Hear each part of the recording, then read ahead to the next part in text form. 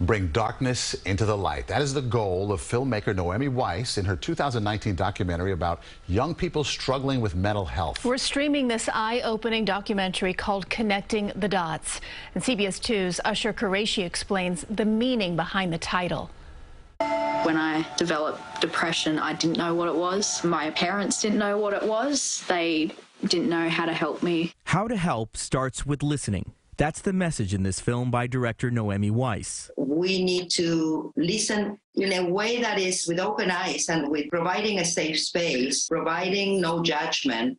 Her documentary about the global youth mental health crisis focuses on the voices of young people from around the world.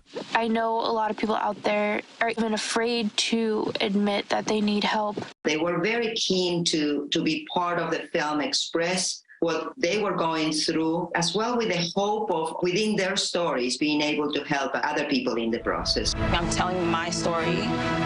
It's literally making something painful inside beautiful. Kids in the film candidly describe their depression, anxiety, and thoughts of suicide. After I attempted suicide, it was leaked to my school and my community, and that was really hard. We have created a world that is worrisome for a lot of the young people, and we have to provide, as adults, that safety that they are looking for. The name of her film, Connecting the Dots, became obvious to Weis during her 2.5 years of research. As much as we believe that we are in a world where we are all connected, the disconnect is huge. The isolation, the loneliness needed to be addressed. Weis hopes the film encourages us to be unified in supporting young people after hearing their bold message. It took me 5 years to finally open up about my mental illness, but it wasn't as scary as I thought. It was one of the best things I've ever done. They are the great ambassadors of the message.